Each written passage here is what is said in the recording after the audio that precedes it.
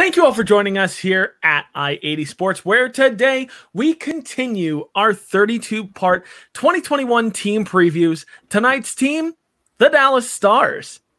Thank you all for joining us here again at I-80 Sports.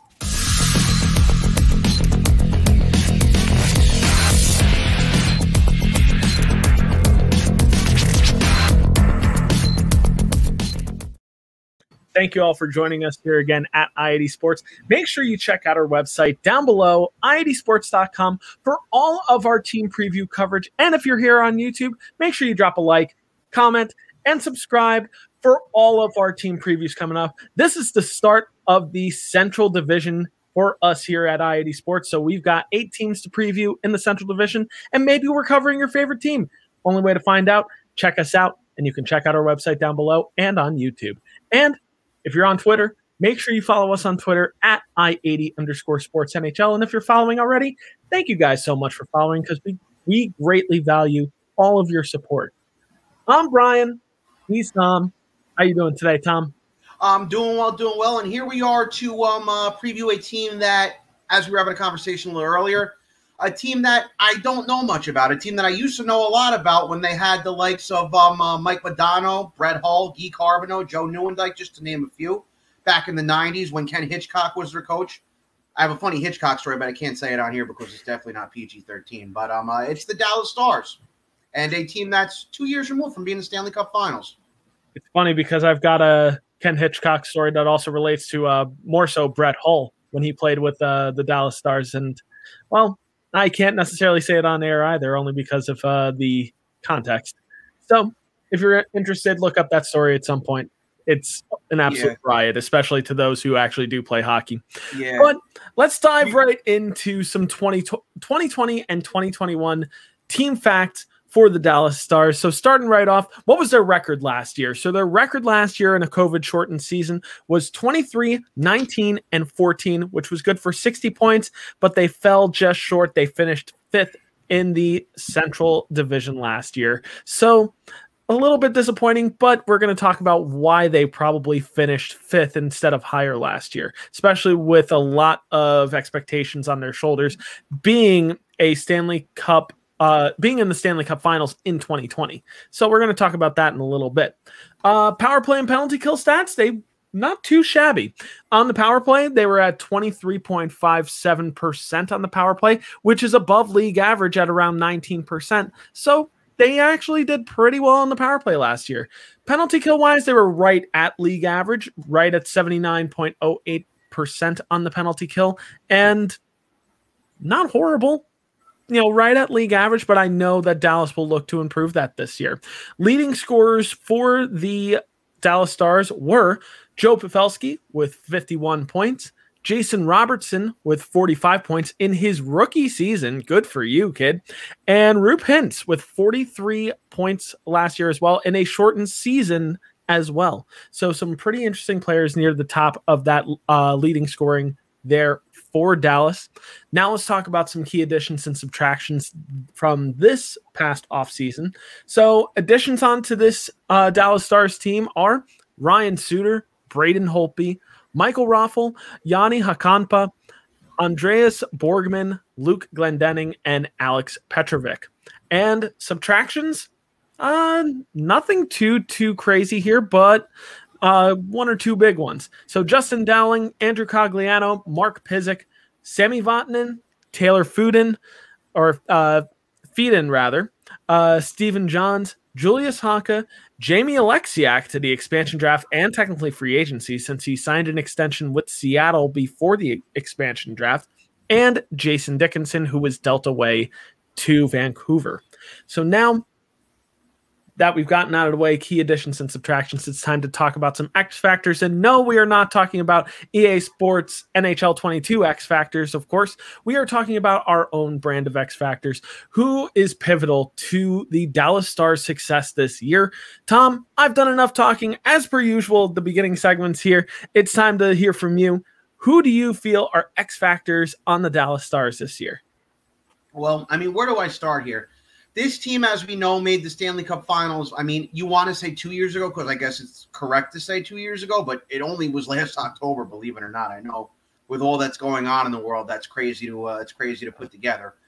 But the problem with this team that I see right now, or the biggest X factor here, is despite them having some nice seasons there for some younger guys, mainly Jason Robertson and Rupe Hintz, age is not on this team's side.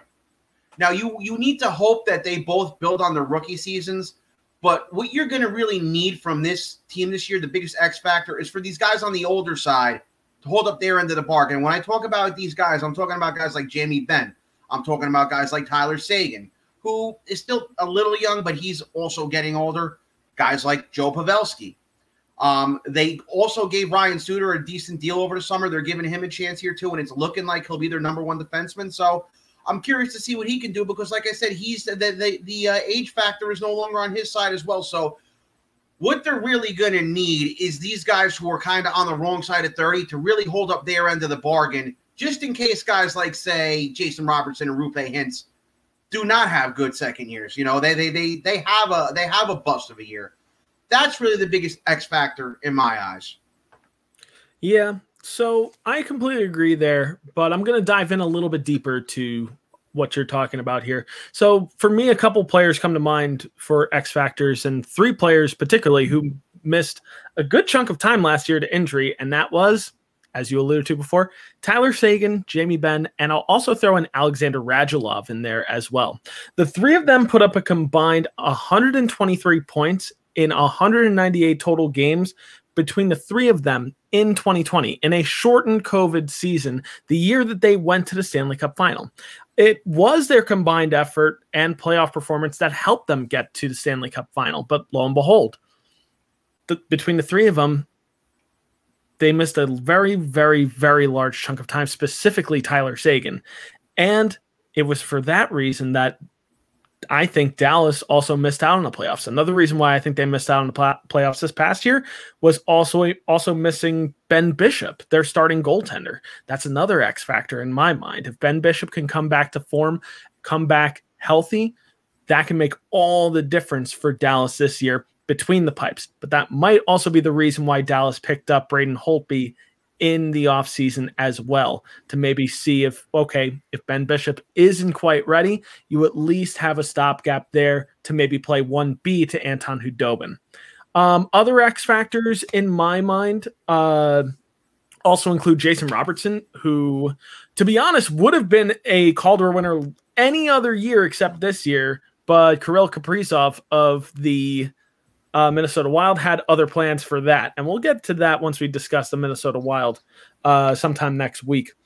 But Jason Robertson will look to capitalize on a strong rookie year in a sophomore effort. So we'll look to see what happens there. And the other one who I'm going to talk about more in the next segment, Rupe Hintz.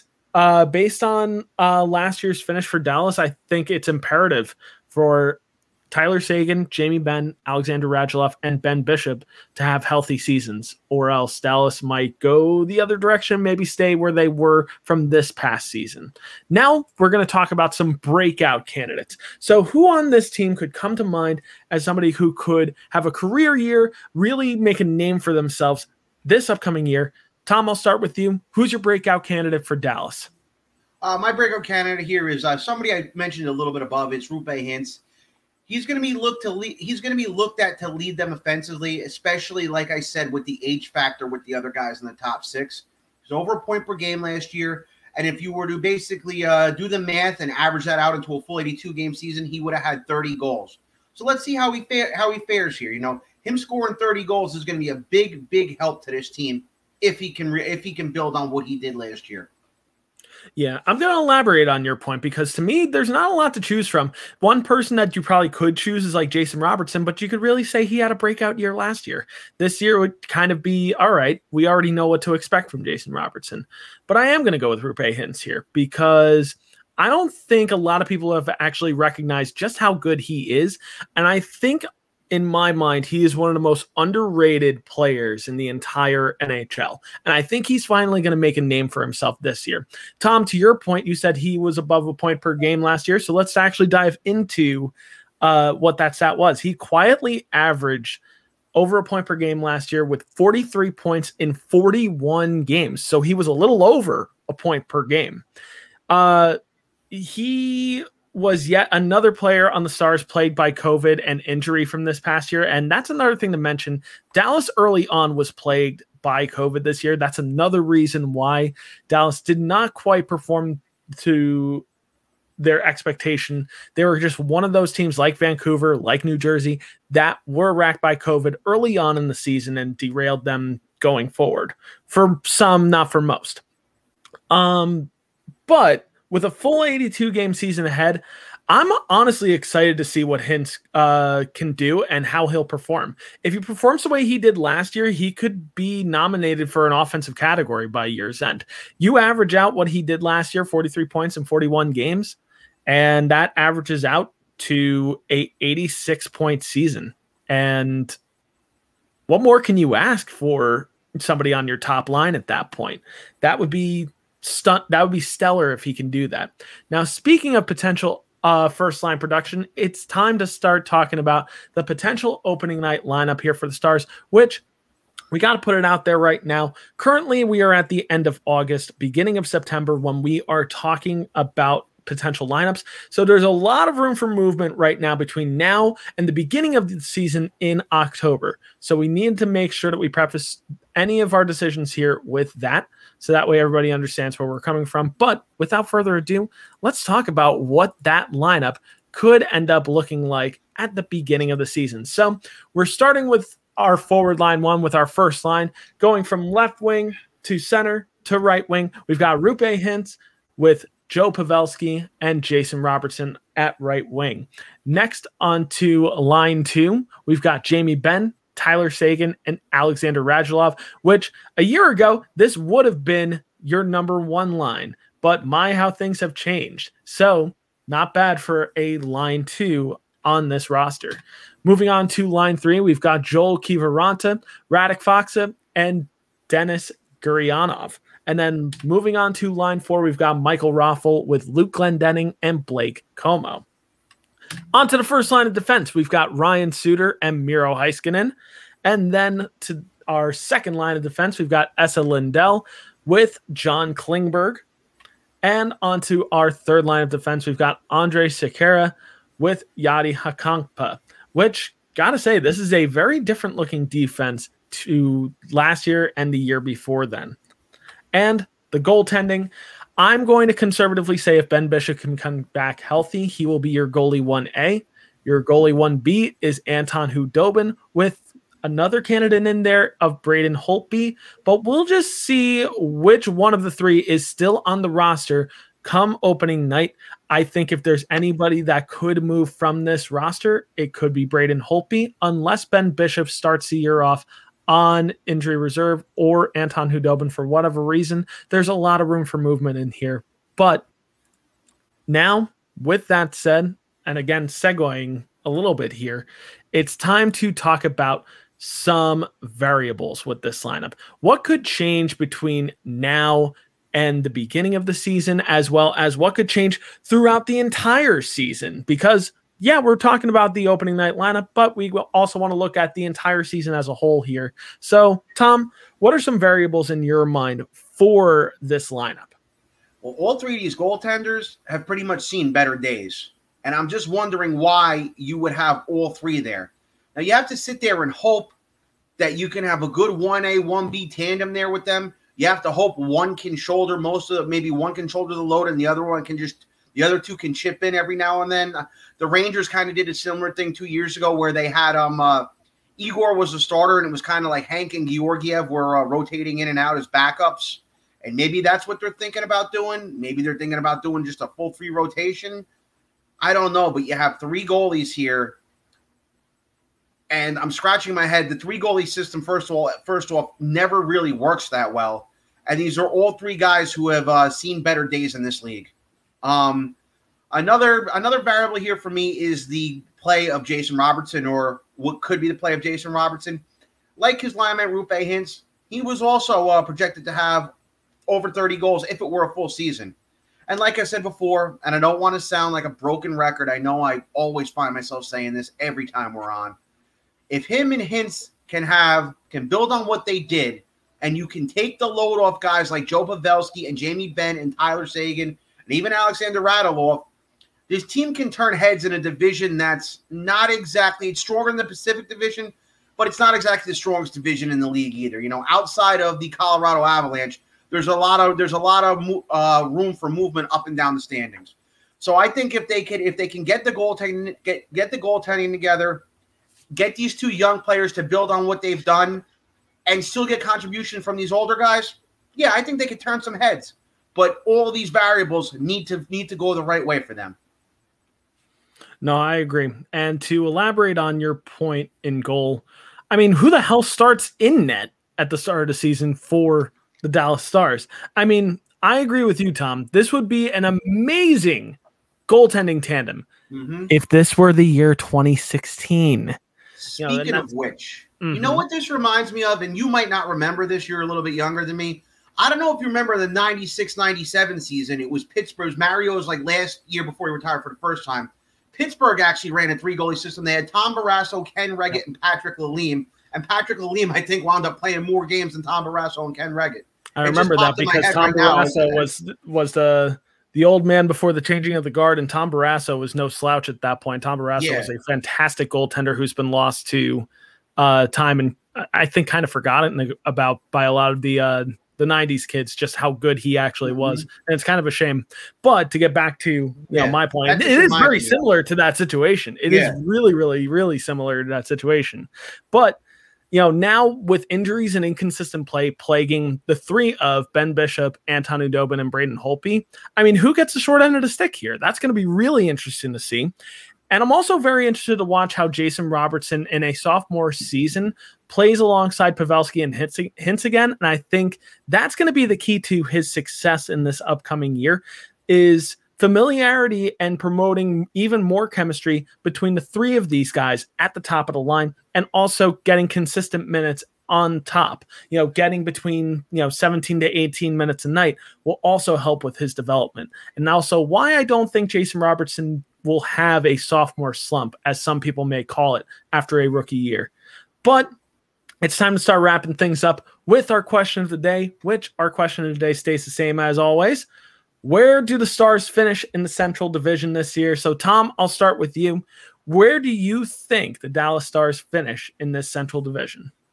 Well, believe it or not, despite them having a not-so-stellar year last year, and some other rising teams in Minnesota and a team like Chicago who's trying to recapture their glory days, I think right now there's just more of a I think it's more of just how do I put it? It's more of just like a I'm drawing a blank here, but it's more just like an obvious thing in Dallas right now. The question marks with some other teams that I mentioned, as opposed to the question marks with the Stars, the ones with Dallas are a little more they're just a little more well-known, and I'm going to kill myself because the word I'm looking for I'm drawing a blank on. So I'm going to go with second place here, believe it or not. I'm going to go with second place in the Central. Not a bad choice. This one for me is tough. For me, it's not that they won't make the playoffs, because I honestly do think that this team makes the playoffs. I think it's more so just where they finish. I think if everyone stays healthy and goaltending is consistently good throughout the year, I think Dallas could finish in second this year. But if injuries plague this lineup yet again this year, I think they could finish as low as fourth, or potentially even lower, depending on how other teams in the Central Division perform. So, I'm going to be optimistic, and I'm going to say all goes well here for Dallas, and that Dallas will finish in second place. But as always, what do you guys think? Do you guys agree with our takes? Do you guys disagree with our takes? Well, make sure you comment down below. Let us know. And while you're there, drop a like and subscribe for all of our previews coming up. If we didn't cover your favorite team yet, don't worry. We are going to be covering your favorite team in the coming weeks before the beginning of the NHL season. And at some point, I'm also going to learn to speak English. It's going to be fantastic. But you can also check out our website down below, i80sports.com, for all of our team previews, as well as the rest of our NHL content. Again, English. And you can also find our NFL, NCAA football, NBA, and MLS content there as well. And if you're on Twitter, make sure you follow us down below at I80_SportsNHL, which, if you're following already, thank you guys so much for your support, because we would not be able to do this without your support. But it's time to wrap things up here for the Dallas Stars today. I'm Brian. He's been Tom. This has been the Dallas Stars 2021-2022 Team Preview.